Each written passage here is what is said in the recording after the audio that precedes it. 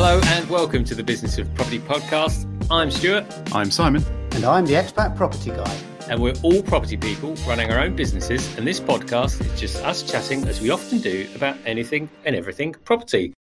As you will have already guessed, we have a third party with us today, named only as the Expat Property Guy, and we'll dig into a bit of that. But just to give a bit of background to the Expat Property Guy, this is a person that moved to Hong Kong back in 2006, still lives there today, has purchased in Hong Kong, and I'm going to let him speak about that because it's quite an interesting story. But the reason we've invited the Expat Property Guy on today is because we thought it'd be an interesting perspective to get, to hear about someone's property experiences in another country and also their experiences of trying to invest in another country or back into this country. So, Expat Property Guy, would you like just to give us a quick introduction of yourself, please? Yeah, so basically my story can be heard on my own podcast, which you can find at www.expatpropertystory.com. And the short version is that I met my wife in 2001. We got married in 2005. A couple of years before that, we bought a property in London. So that would be 2003. And then, as you say, we moved to Hong Kong in 2006. And because expats usually earn a little bit more money as expats than they do in their own countries, we managed to save quite well in the first couple of years, and we'd amassed a small pot of gold by about 2009, which was just after the financial crisis. So we didn't really know what to do with this pot of gold, so I went looking for an independent financial advisor, and we found one. And he advised us to put this lump sum into a kind of a pension plan, and also to have a monthly contribution as well. So for a couple of years, that grew really well, just because, when we started it, the markets were at the bottom. So we accumulated quite a lot of money. And in the meantime, our London property, I was keeping an eye on Rightmove and Zoopla and checking on the price, and that was doing really well. And the property that we were actually living in as a rental property in Hong Kong, we'd noticed how much that had gone up in value. And we started thinking, maybe we should try and get some property. So we went back to the financial advisor, and he was like, no, this is much too risky. You don't want to do that. And so we thought, okay, all right, we'll listen to him. And then we kept seeing prices going up and up. So we went back a year later, and he said, no, and he filled us with horror stories. And then we started to get a bit more clued up and worked out that really we worked out his motivation was not the same as ours. So we eventually decided to buy a property in Hong Kong. So we bought a very, very small one-bedroom property in the New Territories, which is kind of like the suburbs of Hong Kong. So that was about £400,000, and it was an off-plan new build apartment, and by the time it was built, it was worth 600,000. So it had gone up by £200,000 in the space of the time it was we bought it, or while it was being built. And then we decided, right, I think we need to get more property. So we decided to ditch our financial advisor, and that's the point when my podcast begins. From that point, that's fantastic. And just in that short introduction, I've already got so many extra questions for you. Excellent. Fire away. So I think sort of picking up sort of towards the end of that to start with, you purchased this apartment or flat, I'm not quite sure how it should be referred to, for that kind of property in Hong Kong. So that was in a much bigger block, presumably. How does that kind of purchase work in Hong Kong? Are there leaseholds or share of freeholds, and how does service charges and things like that fit in, and block management and all those sorts of things around that element? Well, I guess it's a freehold. I guess it's a leasehold. I'm not really sure about that, but yeah, you're right. There are huge service charges because they have, that particular place that we bought, there was, the amount of staff. Because in Hong Kong, all developments usually have like a clubhouse. So you've got like a swimming pool, outdoor swimming pool, indoor swimming pool, all these facilities, and kind of almost like concierge type service. So that comes at a premium. So you do have to pay quite a lot on that. But that's why that mentality exists in Hong Kong. So those developments do tend to hold their value, whereas new build apartments and flats in the UK don't, because if you listen to Vicky Wouchet on my podcast, she talks about the deterioration of the culture of a building. So a new build can start off very well in England, but then within a few years, one bad tenant, one bad landlord can spoil the whole block. That doesn't really happen in Hong Kong. How big a block is it that it's in? Our one was relatively small by Hong Kong's standards. I think it was only about maybe 15, 16 stories. I thought you were going to say 15 or 16 flats, but 15 or 16 stories. Yeah, how many flats small. were there per story? I think it was about 6 on each floor, I think. Wow. Okay, that's lots. So yeah, I suppose when you split service charges, or multiply, should I say, service charges across all of those, you can afford to run a swimming pool and other bits and pieces. Yeah, and there's about 12 blocks. Oh wow. Okay. In the development, yeah, it's not just one single block. Oh wow. So they all share those facilities. Yes. Okay. Yeah. So you've said already that you purchased it for 400,000. Was that £400,000? Yeah, I mean, roughly, if you do a rough $10 Hong Kong dollars to £1. Okay. And now as we speak now, it's about 10.28 at the moment is the interbank rate. Okay, so purchase about 400,000, worth about 600,000 by the time you're able to move into it. Actually, I'll come back to that. So worth 600,000 by the time it was completed. Can you give us an idea of how much those service charges were? Maybe about £150 a month, I think. Yeah, about £150 a month. Okay, that doesn't strike me as that much. I know flats here in the UK that have service charges higher than that and no swimming pools. Yeah, true. Yeah. I mean, I guess I was saying it's expensive because maybe the particular development that we bought on, the service charges were a little higher than some of the other ones. And I might have underestimated that. I'm terrible at remembering figures, which is not very clever for someone doing property, right? Yeah, I'm just thinking we have a flat in Croydon, which was it's a 6-month flip that we've owned for over 2 and a bit years now. But the service charges on that are over £300 a month. So again, relatively speaking, it sounds and there's certainly no swimming pool in Croydon. Right. You get a working front door. That's what you get. Okay. So that must have been quite an experience for you guys as you were drawing to completion on that property, that the property was valued at 50% greater. And would you say that was at the point where you suddenly realised, hey, there's something in this property thing? Yeah, it was that, and also keeping an eye on the value of our London property, which by that time had tripled in value, you know. And whereabouts in London was the London property? East London, Leighton. So you moved in when the property was valued at 50%. So where you're talking about it now? We didn't move in. It wasn't for us. We bought it as an investment. Okay, right. Yeah, it was too small for us to live in. Right. Okay, I see. Okay, so that makes sense now. Yeah, we rent. We actually rent. So we have like a village house here, which is very cheap, quite a lot bigger than that property, but still very small. And yeah, but we've got cheap rent compared to most people in Hong Kong. So do you still own that property that you're referring to? Well, I guess I can tell you that no, we don't, because I haven't revealed that on my podcast yet, which is a slow reveal of our story. But no, we sold it. Okay. And unfortunately, I'll give you a little teaser. We didn't get 600,000. Right. And the intonation is telling me it's lower than 600,000. Yeah, well, what happened was we couldn't sell it you can't sell it. If you sell it within the first 3 years that you own it, you have to pay something like 15% stamp duty. So we were desperately clinging on, you know, and the price was sort of going down and down. And this was around about the time of, well, there was a lot going on between Trump and China at the time, and it was really affecting both the currency exchange rate, and it was also affecting property prices in Hong Kong. And then protests arrived, 2019. So, you know, it's like, what's that expression, trying to catch a falling knife?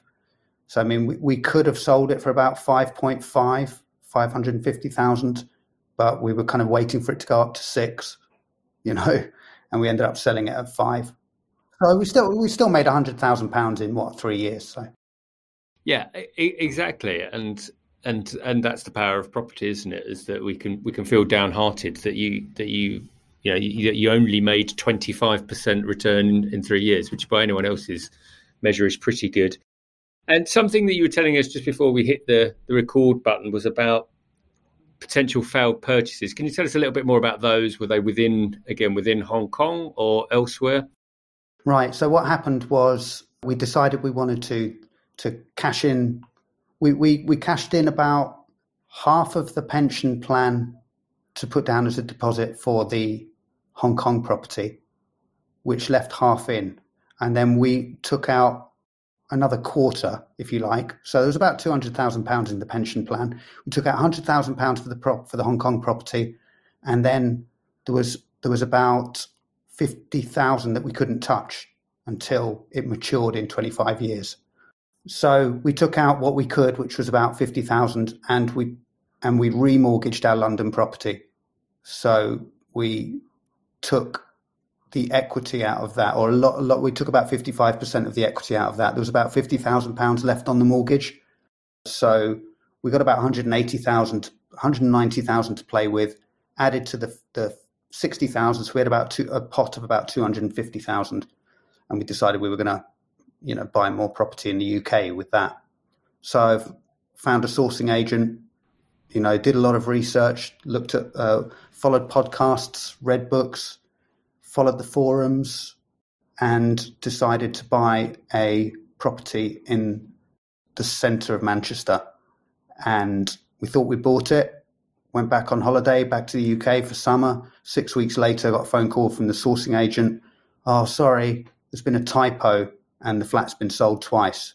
So, okay, these things happen. Never mind. Okay, just be philosophical about it, move on. A typo on what? Well, I don't really know, but I do remember. I mean, I didn't think about it too much at the time, but there was something from the solicitor. I didn't really check it out properly, but there was something on it that, in retrospect, I look back and went, oh yeah, that was funny, something there. So I think they'd basically, I don't know, on an Excel sheet, put the same net, sold it twice, and then when it got to the solicitor stage, and they were kind of going through it, they were like, well, there's a name here and there's a name there, so what's going on? And then they worked it out. And so you'd encountered solicitors' fees at that stage? Yeah, we got them all back. Okay, that's good. Yeah, we got everything back, and then went again, and then unbelievably, lightning struck twice. Exactly the same thing happened with the same sourcing agent. Yes. Well, yeah. Were you at all suspicious at this point? Angry. Livid, sort of got very angry, let him have it. How much time had elapsed, or had you lost, basically, through this process of 2 failed attempts? Well, we decided to start our expat property story, if you like, our UK expat property story in Easter 2017. So the first failed purchase was in July of 2017. We found out in about late August, and then there was another property. I think the other property, the one in Leeds, on the outskirts of Leeds, was probably about October, and then that was it was a new build development. That one was a house, but it was a new build development, and they got us another house on the same estate. And then, and this is where we're up to in my story on my podcast, then because I'd lined up all the mortgage, got all the ducks in a row and everything. And then it turned out that after I'd had a right go at the agent, I had to go back to him and said, actually, my lender won't lend to me anymore. Because in that intervening period, the lender, Vida Home Loans, had changed their criteria so that they would no longer lend less than £100,000 to people living outside the EU. Actually, that brings up a great sort of topic of questions around the process of this. So you mentioned coming back on holiday to the UK, but the bulk of this time you were doing all this remotely from Hong Kong. Yeah. So you were buying new builds in both occasions, is that correct? Correct. Yeah, so you were buying presumably off plan, so nobody could actually go around and look at them anyway. But you hadn't even been around and looked at show homes or anything like that. You were relying on your sourcing agent in the UK. Is that correct? Yes. Madness, right? I don't know. People do it very successfully sometimes. Apparently not on this occasion, but not with this particular agent. Yeah, this is one of the reasons I've started my podcast, is to show people that there is an alternative to buying new build properties, new build off-plan properties in the UK, because it is very common among expats. So with this sourcing agent, how did it actually work? You said you did some research, presumably, to find the sourcing agent, but then how did they present a property to you? What did you have to choose from? And then how did that progress? Well, they would send a property and they would kind of put a little bit of pressure, not as much pressure as Hong Kong. I mean, I could talk about that as well. The sales process in Hong Kong is really something else. It's lucky draw and stuff like this, and they have a lucky draw day, like a raffle day, and everyone who's registered an interest in the property turns up on this one day. Not even one day, they do it in a series of days. So they release the flats they release different flats in the development at different stages. And depending on how the market is, they price it accordingly. So the price can change over the course of the development. And then they get everyone there. There's a raffle to get to the final of the raffle. And then when you get to the final, you're in this room, and it's in like a big conference center, and they use these false walls to bring it in, to make the room really tight.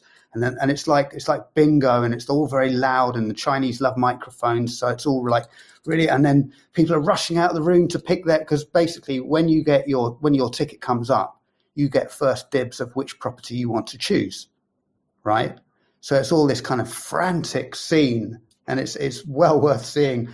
It's much better to go to it if you're not actually buying and just watch, a bit like going to an auction. I'd love to go to an auction. I haven't done that, but yeah, auctions are fun. But when you talked about the false walls, I also, because of you can imagine exactly what they're trying to do, and obviously they're doing a great job of it. But I actually imagined the walls coming in whilst they're doing it, moving slowly, so that you feel like you've got to make a decision before you get squashed by the walls. Yeah. And then also, when you're choosing your property, there's the queue of people behind you, and it's like, come on, hurry up, look. And you can imagine some people going, just buy it. Yeah, just deal with it, even though it's a multi-thousand-pound purchase. Yeah. Do you get to look at the properties in advance? Do they have brochures or anything like that? They have a show flat in an industrial unit somewhere nowhere near the development. You could be anywhere. So that you get to see sort of how it might look, or how one example might look. It does end up looking exactly like it does in the, but there's things you can't really get a feel for. We were quite close to a motorway. What floor did you purchase on, actually? Well, we couldn't really afford too much. Because the prices decreased the lower you get, so we were actually on the very first floor. Smallest flat on the first floor. It still sounds like, people listening will probably think, wow, these guys have got money, £400,000 for a property, but we're very small potato. So you went through this process to buy that flat in Hong Kong, yeah? Mm. So we've got distracted a bit from the UK ones, but we'll stay with Hong Kong for the moment. This is good. Did you have to go through this multiple times before you were successful, or? Yes. Oh wow! How many times did you go through the raffles and the races and things? It depends how hot the market is, because that was a hot market and a hot development. We failed. We didn't get that one. And actually, the second time we did that, it wasn't so hot. There wasn't the whole lucky draw thing, so we were able to but it was still kind of quite pressured. But it wasn't like a lucky draw situation, because the market wasn't quite as hot at that stage when. It was about 5 months later when something else came up. I'm just amazed that properties are sold that way, and people just go and sort of buy the first thing they can put a pin on, kind of thing. But this kind of explains why all those new build properties in the UK get sold the way they do, because the culture of investors over here is to buy like that. So a lot of Hong Kong investors, a lot of Chinese investors buy properties like that. So all those new build developments in the UK are sold first to expats and to Chinese investors, because they're used to that culture of buying off plan, but it doesn't work as well in the UK. It's a bit more they're a bit of a rip-off, to be fair. Okay, so that's a good segue back to the UK then. So your experience with that, you were buying remotely. The sourcing agent you'd chosen was sending you some properties that may or may not have been interesting to you. What sort of things did you look for when you were trying to choose what to go with? Or was it just, yes, quick, I'll go with the first thing, following your raffle experiences? I spoke to someone here in Hong Kong who had used this sourcing agent and was happy with them. So I'd done a little bit of due diligence on that. I mean, my own process of buying property in the UK has been very much based on trusting a person rather than being too fussed about the actual. I'm kind of like that, really. I like to kind of think well, obviously I don't do it very well, but I like to think I can judge people. So I went with that over spending days and nights on Rightmove and doing due diligence like that. I kind of prefer to do my due diligence and gut instinct on the person and the people involved and the numbers on the spreadsheet rather than going, I want to buy in Manchester. I think that makes sense, and I operate very similarly. I think, forgive the cliche, but I do think, business is relationships, and relationships are based on trust and, shared understanding. So that makes a lot of sense. And I think the question I've got for you, the bigger one, is, did you continue to use the same agent, after the 2 failed attempts? I think you can answer that one for yourself, Stuart, don't you? Well, I'd like to think so, but yes, but I have been pretty naive up until that point, maybe. So no, we ditched him. No, very good. And then just the other question, which is more from a strategic level, was just around. So, I understand you've looked at Hong Kong.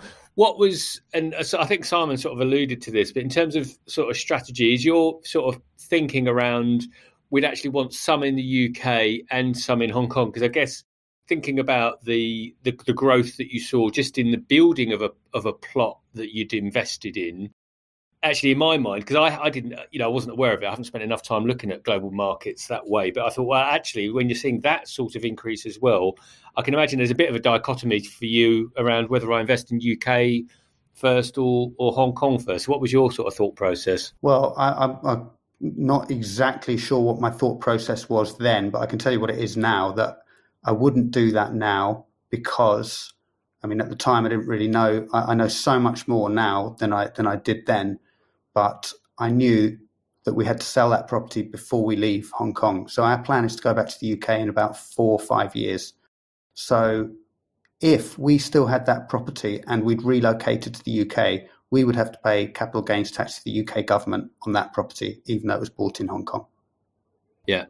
And even if we rented it out, we would also be liable for income tax in the UK. I mean, there is some kind of, I forgot what they call it. They have kind of like an agreement between governments about maybe one gets paid first, and then they have like a tax agreement between two countries.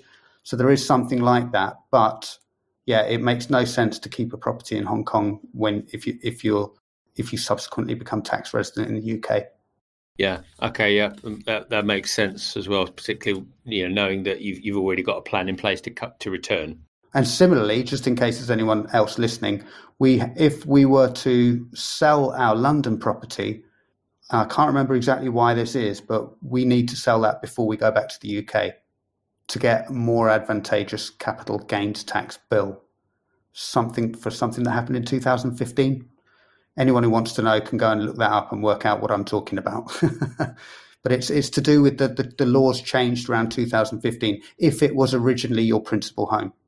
Yeah, I can't remember the details of that, but I do remember there was a change to the tax law in how the capital gains is treated, as you say, when it was your home. I take it you have been renting out that property, in your original property in London, all this time you've been away from it. Yeah. What originally made you choose to do that rather than selling it and taking the money off to Hong Kong? I think you'll find a lot of people in Hong Kong and probably expats everywhere, they think they're only going to be away a couple of years, and 16 years later, still here. Yes, there's life, isn't it? Yeah. I'll be back in a month. Yeah, and they call it the golden handcuffs. I mean, I'd love to go back to the UK, I'll be honest with you, but my tax is never higher than 16%. So. Yeah, and I think the main residence, I think it's like if you haven't lived in it for from 2015 for 3 years, then it is treated as a secondary home. So, well, anonymous property guy, we are very thankful that you've been able to share some time with us today, and we look forward to the release of more of your story on your podcast, and hopefully once that's been released, we'll invite you to return to share a little bit more about some of your property journey, because I think it's quite interesting and certainly provides a different perspective from our point. So from both Simon and myself, thank you very much for joining us today. It's been a pleasure. For everyone else, you can find any relevant links on thebusinessofproperty.com. You can also find us on Twitter at bizofproperty, B-I-Z of property, where we'll be having conversations. Other than that, we'll see you on the next episode.